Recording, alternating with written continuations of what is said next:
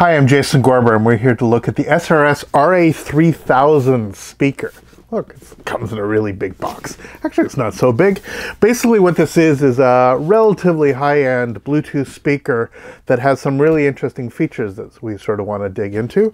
Comes in this sort of like slightly bigger than, maybe a big shoebox, one of those giant basketball player shoeboxes. It has some pretty cool features. Inside this box, you have a speaker, which is not the lightest thing in the world, but it absolutely sort of does the trick in terms of most audio applications. It's pretty handsome, sort of gold plasticky beam speakers.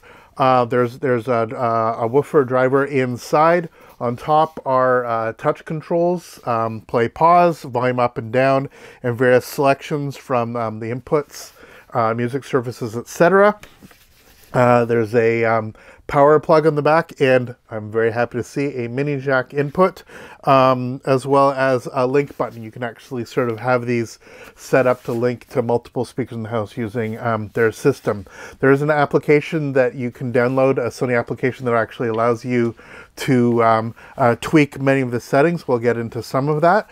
But essentially what it is a powered, non-waterproof Bluetooth speaker, ideal for your kitchen counter or a bedroom, or somewhere where you just sort of want to listen to office, somewhere where you just kind of want to listen to music primarily as background music. Now, if we look at the back of the box, all nice pictures all here. It talks about some of the key features, and the big one that they're promoting is this 360 reality audio.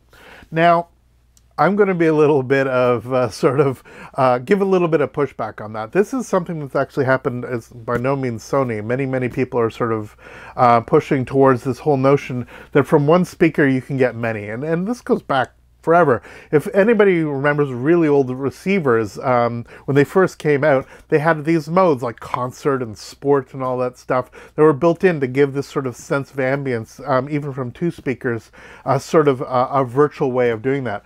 Well, a lot of manufacturers are now doing that because people are sort of eschewing or getting rid of, two speaker setups, proper stereo setups, and going with single speaker units, but they still want to get a sense of a room filling sound. And so you have built-in abilities to actually make things sound bigger and sort of more dispersed using equalization and stuff like that to actually have some particular sounds bounce off the walls, frankly, and give more, or add types of reverb to actually create a more wide space. There are obviously separate drivers. These that you see, essentially a tweeter bay here and a tweeter bay here. Not a lot of space between the two. So even if you're sort of looking at it right here, this is, you can see it's not as wide as my ears are. So you're basically getting straight in this direction the sound of one speaker. But through software, it attempts to give the semblance of this 360 audio, and it makes all kinds of promises that it's going to fill your room. It's going to be like having the equivalent of something like an Atmos system, something that completely becomes a multi-speaker array. In fact, on certain streaming services, Tidal being one of them, Amazon as well, there's actually 360 optimized tracks that you can play, and this model is allows you to connect to it, and you can play those tracks that have been specially designed in order to work on the 360 speaker system. And I have to say, from my perspective, they're terrible. They sound bad. Basically what they're doing is they're taking the EQ of the original track and just completely bumping up the treble so much that it sounds so artificial and so like you're listening to an FM radio broadcast of another AM radio broadcast.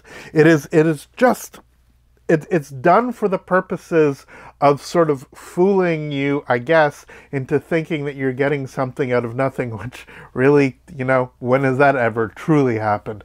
The fact of the matter is, it's a shame because this is a good speaker.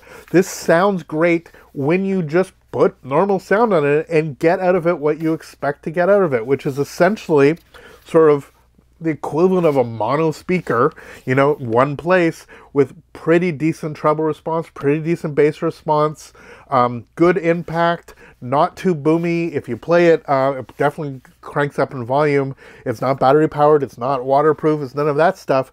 But in terms of just like putting it in there and having a good functional Bluetooth speaker with pretty excellent sound, this is one to look at. If you get this because you think this is going to replace some 12 speaker 360 array, for me it doesn't work at all on that front. And of course it doesn't. There's only so much you're going to get out of this.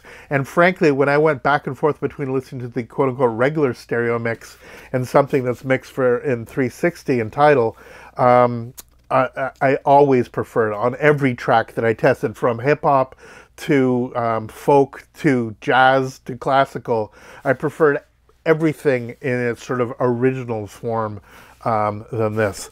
I do love, as I mentioned, that it has a built-in mini jack. It future-proofs it to a certain extent. Obviously, it is a powered speaker, so that's going to have to continue to operate.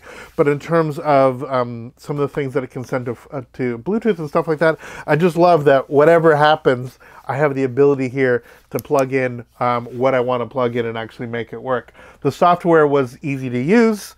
It's synchronized with Bluetooth extremely well.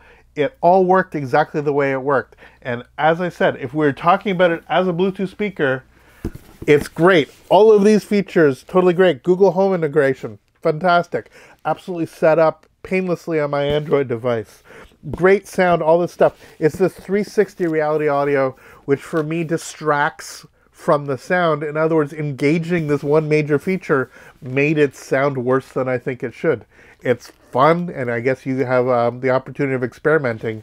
But to think of this as some sort of, you know, that the sound is loud enough that it will fill a room, but it will always sound like it's coming from a point source. It will always sound like over here is where the speaker's coming. And no matter what kind of magic you get in terms of stuff bouncing back, either in open concept rooms like my kitchen or in closed rooms like this home theater, the directionality was always there. All you got was a worse version of the sound. So that has much more to do with one sort of relatively minor functionality about the speaker, but the basis is fundamentally great. It is a very, very good sounding Bluetooth speaker. In terms of the timbre, the vocals were pretty decent. The drums sounded good. There was a great deal of presence. There was a great deal of oomph.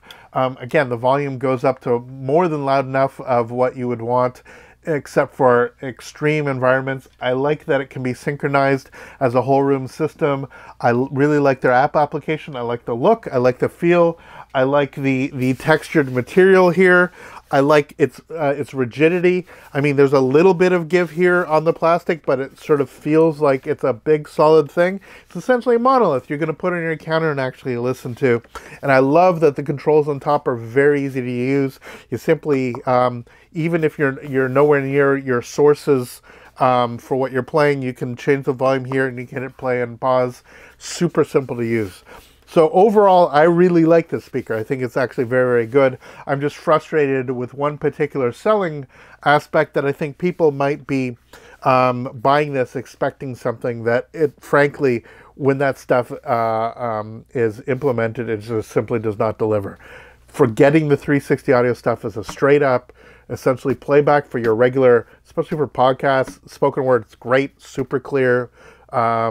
And for music as well. And this is not going to replace a full music system, but in terms of an addition somewhere like, as I said, a kitchen, living room, somewhere where you just want to have a bit of music to fill in some ambience, this is a fantastic thing to look at. So there is our look at the crazy, fun SRS-RA3000 from our friends at Sony. Please let us know in the comments your experience with this. Let me know whether you felt that the 360 audio experience was quite the same as me, but also what you think of the sound of this unit. We would love to hear from you. Thanks so much for watching. There's plenty more videos on this channel. Please subscribe, please follow, and do all of that stuff. And we will see you next time. All the best. Take care.